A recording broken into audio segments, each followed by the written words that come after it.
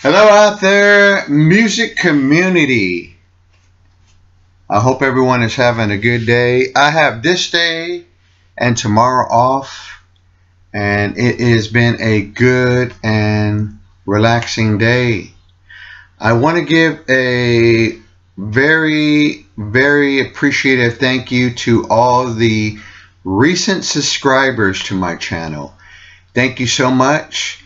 The last few videos have gotten a lot of great comments, and I appreciate those comments. I do read them and try to respond to them as quickly as I can. And so being off today was a day of listening to music records. And probably if my record store was open today, I might have went up there. But I have another video I'll probably do later on today where I did another trade for some records and got rid of some because I'm trying to downsize a little bit. Okay, so let me get to the purpose of this video. This video are the records that I listened to today that I wanted to share. It was like going back and revisiting friends, old friends. That's what I remember most about being young. When you went over to a friend's house and you actually listened to a record together. Before the internet, before iPhones, phones period, before laptops, computers, you actually got on your bike if you had to go far, or you walked, and you took your couple of your records to go listen to with a friend who was eagerly waiting to listen to them with you. And just hang out, talk about it, or not even talk about the record, just enjoy the music. So I played 5 records today that I really liked and enjoyed very much. 2 of them were released in 1973. 2 of them were released in 1978. So I was in a 70s period. Don't know why. Don't know if it means anything. Probably not. But here we go. 1973, John Lennon, Mind Games. I think this is a very underrated album. I love the artwork. I love the music. It's one of John Lennon's more of a focused album. The one previous, sometime in New York City or something like that, that's a good record. I'm sure some people don't like it, but it was one of the early records that I heard as a youngster that had a lot of political songs on it, and I like that album as well. This one right here, John Lennon does some really good songwriting. One of my favorites is the let me say it again, Out the Blue. Great vocal harmonies. Has that style that kind of reminds you of All Things Must Pass when they do that background vocal and they go into that you know what I mean. I'm not a singer, but that song and Mind Games. There's some rockers on here like Tight Ass, Mind Games, great songs. But this album is from beginning to end. It's just an excellent rock album. Alright, released in 1973, the debut or self-titled album Camel. Yes, prog rock. This album has some jazz styles to it. It's another underrated prog rock album by Camel. Great melodic structures in the song. And I think the cover says it all. Camel steamrolling ahead, just going full force. Here's the back cover. Playing this again, I realized that I have a UK copy, which is really nice, and it sounds totally awesome. Check this album out. Don't hear too many people talking about this band, but you know, what do I know? The vinyl community is so vast. There's probably people have, but I simply love this album. I found it a long time ago for that price, $5.99 plus tax.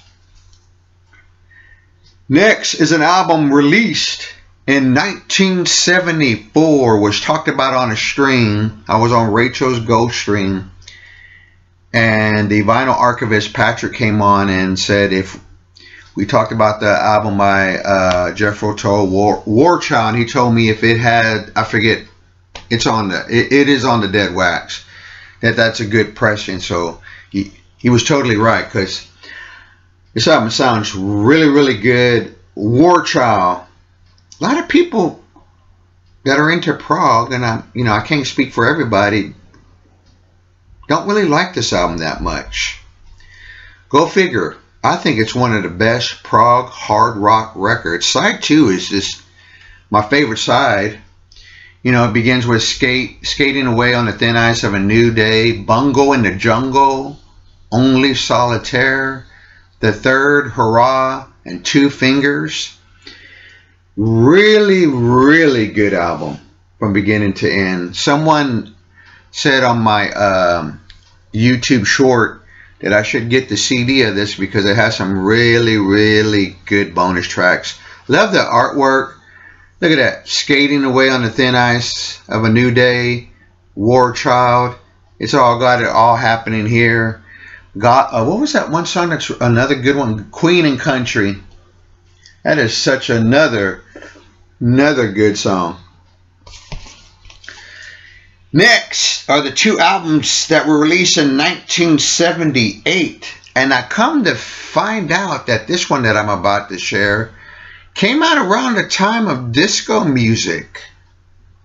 Which, disco music had a domination for a while. But there was still some rock and hard rock going on. Like, one band that I remember had a big hit was My Sharona the Knack. This is Legs Diamond. This is Flower Power. Love the artwork. This is a good hard rock, and I'm going to say it, heavy metal record. The band formed in LA, and this came out in 1978. They were on Mercury, but don't know what happened. This is the only album that I have by them, and I'm hoping to get more. For some reason around here in Texas, I don't come across their albums that much. This album was gifted to me by the ever so kind vinyl archivist, and he sent me a very nice clean copy. This album is just good from beginning to end. Some of my favorites are tunes like Underworld King, and their version of the Righteous Brothers, You Lost That Lovin' Feeling. Should have been on the top 40. Remember My Name, Chicago, Midnight Lady, Man at the Top. Really, really good record. Okay, the next album, might be a shocker to some. But this is interesting. It's another record gifted to me from the vinyl archivist. This next album that I want to show, you hear folks whenever they get a new stereo and they want to try out an album to break into a new setup and or their upgraded stereo system. Folks will play Steely Dan's Asia or a Chicago album, or really good ones. Someone said in a comment that I was reading, not on my channel, but just reading when I went to go read reviews about this album, said this was an album that they played for friends when they had a new stereo system and they were blown away. This is Pablo Cruise, get ready, Worlds Away. 1978. This is a really good pop, soft rock, relaxing album. It has a lot of good songs on here, so go listen for yourself. Some may have it, but I don't shun this album. I have this one and another Pablo Cruise album. I put it in the category, yacht rock, but the big hit and a song that me and Mrs. Prog had like a lot is Love Will Find a Way. But the first song, Worlds Away, has like a style of saga with those keyboards. Don't Want to Live Without You is another good one. Sailing to Paradise, Running. There's some really good songs on here. And I'm not ashamed. I love this record. I'll probably play it again tomorrow or later on today. But long time ago on PBS, there was a documentary about this band. It was really, really good. And I'll never forget, my mom really liked their one big hit, What You Gonna Do When She Says Goodbye. You know, remember that big hit? And she was all excited. And it was the first time I ever seen a picture sleeve single. And she brought it home, and we were listening to it on her stereo system back then, and it sounded great. My mom, I like the music she listened to. Rest in peace. Well, that's it for this video, folks. That's what I wanted to share with some records that I was listening to on the 4th. I hope everyone is doing good, having a good 4th. I'll probably be back later on today with a couple of other more videos that I got in the works. I'm still thinking about kicking off where I go through my collection, you know, doing the alphabet thing. But I really just want to focus on records that I have, like of a band or artist that I have like about 4 or 5 or more of their records. Not bands that I just have 1 album or 2. Some bands only made 2 albums. Like, I'll give you a good example, The Firm. Take care, everybody. Rock on, and I will see you on my next video. And thank you so much from the bottom of my heart.